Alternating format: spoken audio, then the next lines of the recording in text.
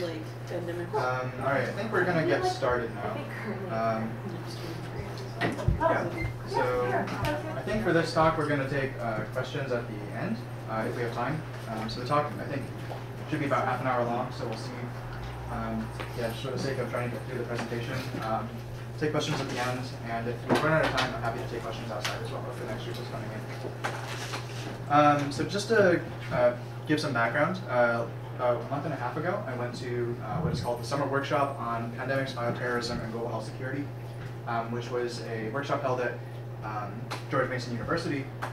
And it was a, well, I guess I'll go into some of the details in the next slide. But the subtitle of my talk is 3 case studies on the risks of overreaction. So that's what we're going to be focusing on. So just kind of give an overview of the workshop.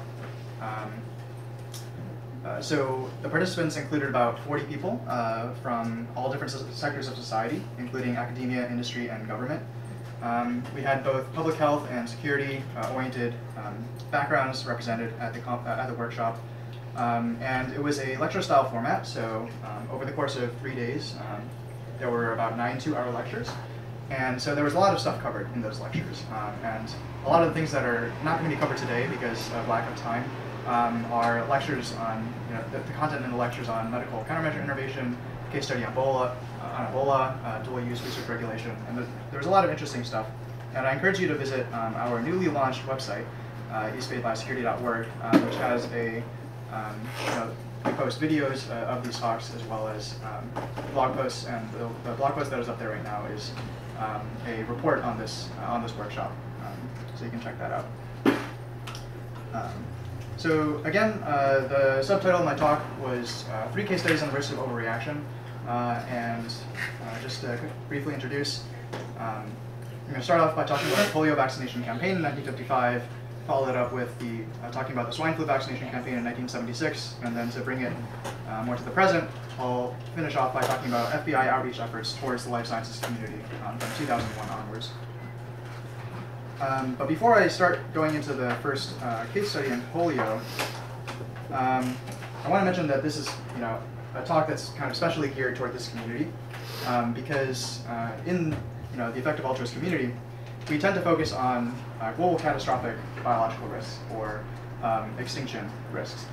And so I think there could be kind of the logical jump that because the risks are so great and the stakes are so high, if we do have one of these pandemic scenarios that gets out of control, that this means that in order to mitigate these risks or prevent these risks from occurring, that we need to have rapid, exaggerated, and harsh risk prevention mitigation measures. And I think this is something that's very logical given the stakes that are involved. But in this talk, I want to kind of push back against that notion and present some of the counter considerations that one has to take into account when kind of weighing the pros and cons of taking actions that are, again, rapid, exaggerated, and harsh. I don't know if anybody in the access risk community focusing on biosecurity is necessarily making this mistake of overreaction, but I just want to put these considerations on the table because I think it's a logical mistake that somebody could make. So going into the first case study, in the 1950s, there was a campaign to end polio, and the story kind of begins with this man, Basil O'Connor, who was a personal lawyer for FDR, and presumably through his personal interactions with FDR, became interested in polio treatment, and became the president of the National Foundation for Infantile Paralysis, which was established in 1938 to fund and advocate for polio treatment. So O'Connor was known for the use of particularly aggressive fundraising tactics. So one example is this campaign here called the March of Dimes, where he asked every child in the nation to send basically a dime to DC, basically just to say, hey, any little bit counts and could help fund polio treatment. And this is kind of the first campaign of that type, where it would focus on small contributions. And you can see also that O'Connor was big on putting people in wheelchairs and crutches kind of in the public view in posters, in newspapers, and things like that. And he really succeeded in getting the public imagination focused on polio. By the early 1950s, O'Connor decides that polio treatment isn't going far enough, and he wants to eradicate polio, at least in the US, once and for all. So this graph I put here to kind of give you a sense of how successful O'Connor was at raising money through his different fundraising efforts. And so this shows the amount of funds that were raised for the top 8 health charities at the time in 1954. And you can see that the National Foundation for Infantile Paralysis is taking, if you kind of count it up, it's almost half of the money, all the money raised that year for these top 8 health charities. And you can see the disparity between the money raised and also the number of victims in 1954 of these different diseases that these health charities are raising money for, where the foundation that's raising the most money, it has the least number of people affected. Now, isn't that number of 100,000 post? They've been hammering on it for a while. That's true. Yeah, that's true. I didn't take that into account. But it seems that, you know, even after they've been hammering on it for a while, they're still raising all this money to keep trying to fund treatment as well. So it seems there's still some sort of disparity here between fundraising and treatment. I thought this is just a nice chart to include for those of us who are effective altruist minded. So again, O'Connor started a campaign in the 1950s to end polio, and that started with his recruitment of this medical researcher, Jonas Salk, who was a researcher in flu at the time, but O'Connor convinced him to come over to research polio. And by 1952, Salk was able to develop a killed-virus polio vaccine, which was promising on smaller scales. And so in 1954, O'Connor and Salk decided to embark on what would become the largest clinical trials ever undergone in human history, where a staggering 1.8 million children ended up participating in these clinical trials. And what's even more surprising, I think, is the fact that most of these children were volunteers, or were volunteered by their parents. And so I think this is, it kind of captures how much polio is, again, capturing the public imagination at the time, and also is an indication of how much times have changed. I don't think you could get a 1.8 billion person clinical trial on an experimental vaccine, on something that's, you know, only been a vaccine that's only been around for 2 years, to happen today, where everybody would be volunteering and signing up their kids for it. I don't think that would happen. But at least in 1954, this campaign was successful to get so many people involved, and you can see again I guess the stamp of O'Connor in being able to brand this effort in calling these kids polio pioneers. So the clinical trials took about 1 year to undergo, and in April 12, 1955, the results of these clinical trials were announced at a national press conference. And really, at this press conference, just to give you a sense of the atmosphere, like, everybody was really waiting on these results, and everybody was paying attention to what was going to come out at this press conference. You had all these journalists that were kind of waiting for the results, and there was this one story where the press conference was supposed to start at 9:10. People were running a little bit late, and so they got there at like 9:17, and in those intervening 7 minutes, the journalists almost like threw a riot because they were just so eager. And so, you know, they just really wanted to get the results and be able to start writing up stories as soon as possible. But the results came out positive, fortunately for them. So it turns out that the vaccine was 80 to 90% effective against polio, and about as safe as placebo as well. And so you get all these headlines that come out that morning, and you can tell just how excited people were about this press conference. So there were a number of polio experts that were in the room at the time, and they were supposed to meet after the report was released and decide whether or not to license the vaccine. And they ended up meeting for under 2 hours and ended up unanimously recommending immediate licensing of the vaccine. Now, 2 hours was not enough time for any of these experts to actually read through the report, but the atmosphere at the time was so circus-like that none of the experts present, even one of the leading critics of the vaccine, who was there as well, could stand to vote against it and say, no, we're not going to release this vaccine until we have more time to look it over. They just felt this immense public pressure to do so. Adding on to that pressure was the fact that O'Connor had already gone to the pharma companies and told them to manufacture 9 million doses of this vaccine before he even knew what the results of the clinical trials were, because he was so kind of bullish on the results. He thought it was definitely going to come out okay. And so again, that kind of adds to the pressure of how can you say no to licensing this vaccine when there's literally 9 million doses that are just sitting on the shelves waiting to be distributed. So there really was this immense pressure there. So unfortunately, this story doesn't end all that well, at least in the short term. So within 2 weeks, vaccinated children started suspiciously coming down with polio. And at the very beginning, this wasn't all that suspicious because it was only 80 to 90% effective. But after a number of cases started piling up, and there were also a number of factors that contributed to the suspicion. So they found that all these cases, the polio people started to come down with polio about 4 to 10 days after the vaccination. They started to come down with polio starting in the exact same arm that they were inoculated in and injected with the vaccine in. And also they were all injected with vaccine from one particular pharma company called Cutter Labs, actually located in Berkeley, as it turns out. So people started wondering, could the Cutter Labs vaccine actually be causing polio rather than preventing it? So even though there was no, it was hard to tell for sure, by April 27th, remember the press conference was on April 12th, so this has been within 2 weeks, Cutter Labs agrees to remove the vaccine from the market. But at that time, it was already too late for many. So it turns out that within those 2 weeks, 400,000 of these doses of vaccine had already been distributed. 120,000 of those doses were contaminated with live virus. So that's a full 30% of the doses. That really speaks to a huge manufacturing protocol failure on the part of Cutter Labs.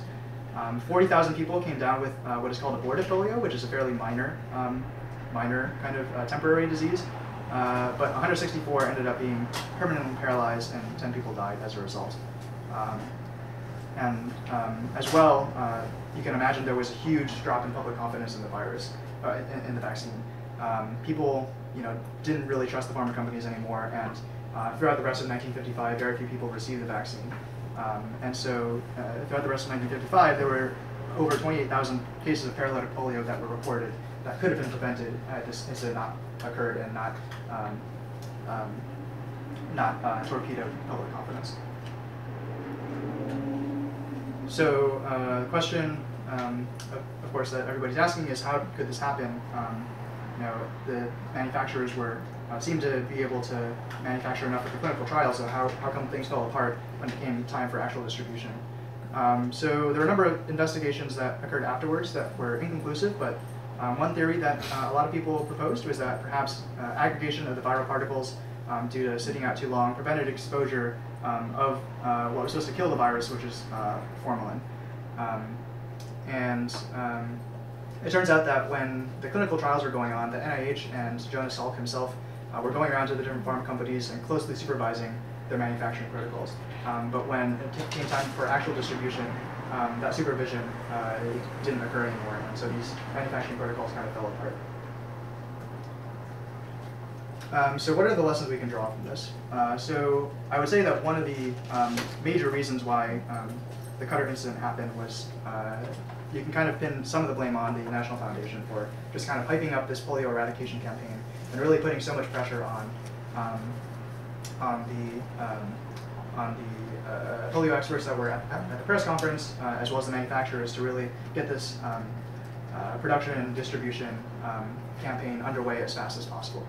And the second lesson is that public confidence really is a scarce resource, and it can be squandered just like any other resource, just like syringes. If you don't have enough syringes, then you can't produce vaccine. If you don't have public confidence, then you also can't get vaccine to people. And so this should be treated like a resource just like any other. So going on to the second case study, the swine flu vaccination campaign in 1976. So to go into this case study, this requires some historical backdrop. So, of course, many here already know, and as Anjali noted, the 1918 flu pandemic, which is an H1N1 strain, turned out to be one of the most horrific public health disasters in world history. So, ended up being about 50 million deaths worldwide. And at the time, effective treatments and vaccines were unavailable, and so really the public health community at the time was was just kind of powerless to stop this from roiling the world. And you can see this graph here. This is just in the US, but I think if you look at a worldwide chart, it might be similar, where you have this steady rise in life expectancy, but just the 1918 flu really cratered that for a short period of time. So you can see the real impact of this flu pandemic. So the next two major flu pandemics of the 20th century were in 1957 and 1968. And while these were milder than the 1918 flu pandemic, they still resulted in about 1 million deaths worldwide each.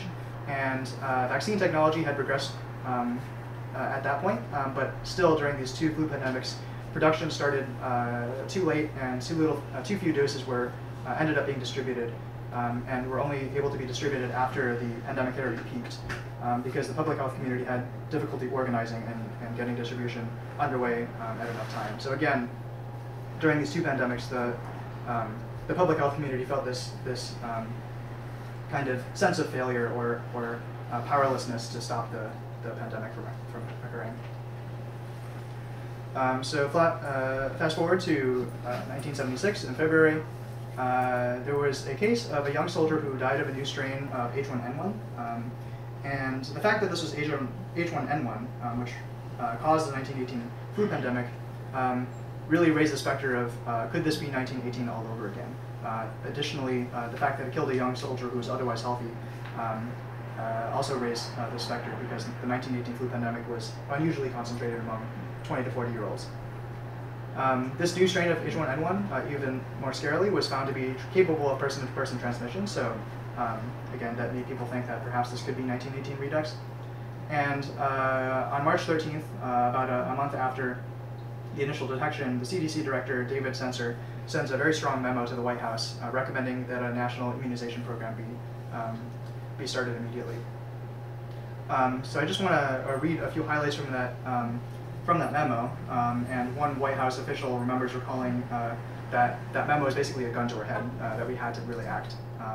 So the Sencer starts off by recalling the 1918 pandemic by saying, virus is antigenically related to the influenza virus, which has been implicated as the cause of the 1918-1919 pandemic, which killed 450,000 people in the US. Present evidence and past experience indicate a strong possibility that this country will experience a widespread swine influenza in 1976 to 77. The situation is one of go or no go. A decision must be made now. Any recommendations for action must be directed toward the goal of immunizing 213 million people in 3 months, basically every man, woman, and child in the country. So you'll see I have this little asterisk by strong possibility, and this is kind of one of the lessons that I'll talk about in the future. But it turns out that personal estimates by CDC officials at the time, voiced in private meetings, only range from about 2% to 20% that this would become a pandemic at all, let alone a 1918-style pandemic. And so somehow this got elevated from 2% to 20% to strong possibility. And for those of you who have read the book Super Forecasting by Philip Tetlock, this kind of, I don't know, that kind of invoked some of those stories in my head, just that you can use the word strong possibility to mean like really anything you want. It's all about the interpretation of that statement. And the kind of context of this memo you would interpret strong possibility to mean more than 2% to 20%. And also I think another lesson from this is that this is really driven by David Sencer. And so it kind of shows just how, at least at the time, how one person could have such a huge impact on the national policy. National policy. So I just want to go through some of the further rationales people had for action. It wasn't just this factor of being 1918 all over again.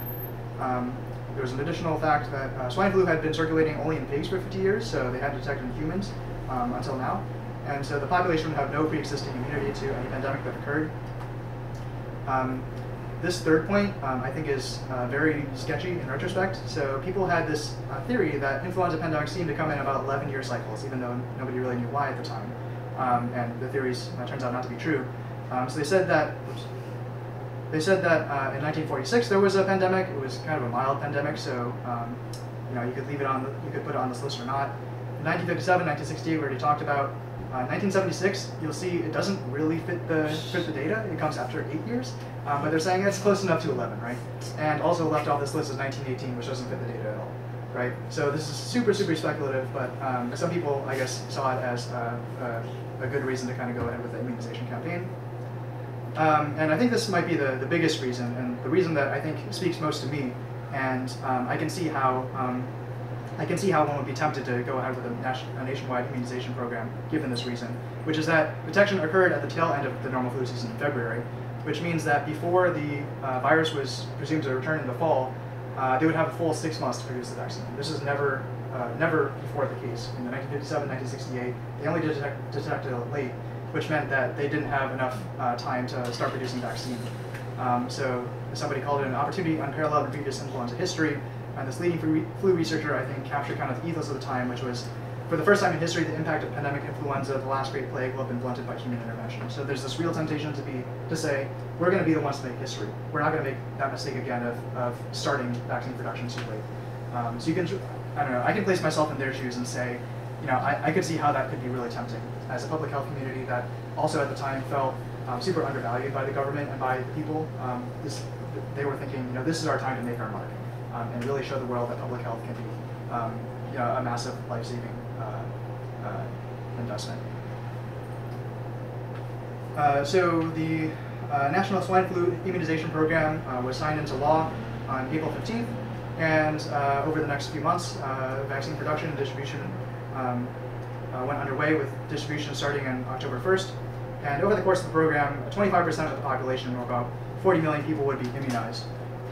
But it turns out that the pandemic never materialized. And this is something that people were starting to worry about even as the immunization campaign came underway, because usually for large pandemics you start to see some cases over the summer, and that wasn't really happening. And so by October 1st, people were already wondering, is this thing ever going to come, or is it just, is it actually not going to materialize? So to kind of add insult to injury, it turns out that not only did the pandemic never materialize, but also the vaccination was associated with an increased risk of Guillain-Barré syndrome, which is a rare neurological disease that in worst cases can escalate to paralysis. And so about 450 people came down with this disease as a result. For these reasons, on December 16th, the vaccination program was shut down. The next year, on February 4th, David Sencer was replaced as the head of the CDC, and this was really viewed as a huge black mark on the CDC for a long time. And you can see that the New York Times called it a fiasco. So what are the lessons that we can learn from this? Well, first of all, the decision-making process in this case was, I would say, not well calibrated at all. We saw how the 2% to 20% really got escalated to strong possibility. And in addition, that uncertainty was suppressed. It wasn't really communicated to policymakers at all. And so I think in the future, when making decisions, public health officials and policymakers really have to acknowledge uncertainty and be able to make decisions in the face of that uncertainty, rather than suppressing it and just trying to take action no matter what the probability.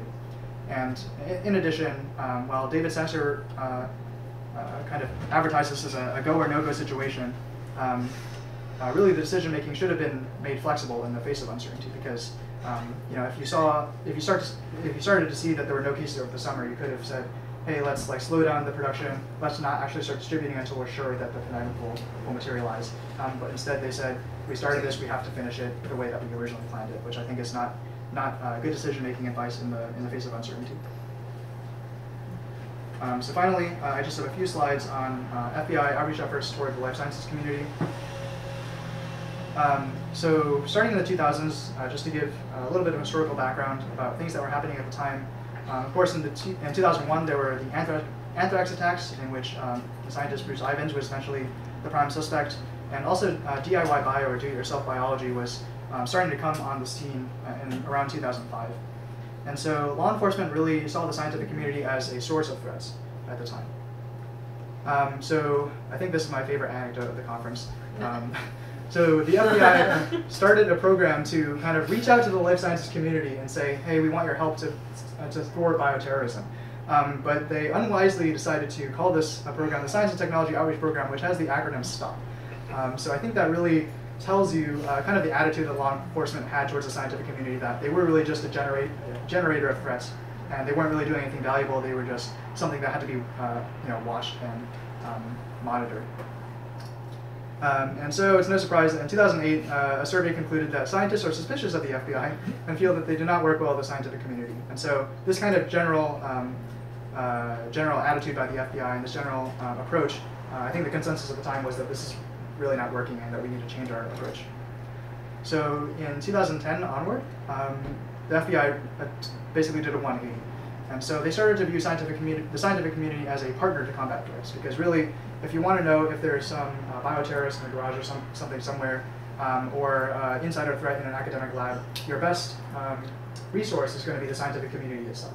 You're going to want that's going to be your eyes on the ground. You want those people to have a good relationship with you, so that they can feel confident that when they come approach you about potential threats, that you won't be overly you won't react in an overly aggressive way and shut down all of their scientific work. So in 2010, the FBI renamed their STOP program, the Biological Sciences Outreach Program, and this ended up focusing much more on building constructive relationships between the science and security communities. And Ed Yu, who's pictured here, was really the spearheading this effort by the FBI. So one of the things that the FBI has been doing recently is sponsoring the iGEM competition, which is the International Genetically Engineered Machines competition, which takes high school undergraduates, I think mostly, and has them do basically genetic engineering experiments. And so the FBI is sponsoring this in order to be kind of seen as a supporter of science, and they want to acknowledge that most scientists are good and responsible. And they have a booth there as well to promote safety and responsibility. And this is something that I don't think you would ever have seen 10 years ago. This is a DIY bio event where they say, invite an FBI agent to participate. So you can see how far the relationship between the DIY bio and the life sciences community at large and the FBI has come in about 10 years. So some lessons from this: engaging communities that may harbor threats can be more effective than cracking down, because that's really the difference between getting buy-in from these communities versus stoking resentment and creating a chill that would affect any sort of further action. So just to summarize, I think these 3 case studies have shown that there are risks of going too fast. Releasing the polio vaccine before people really had a good chance to vet it. Risks of miscalibration. Saying that there was a strong possibility of flu pandemic when people thought it could be only 2% to 20%.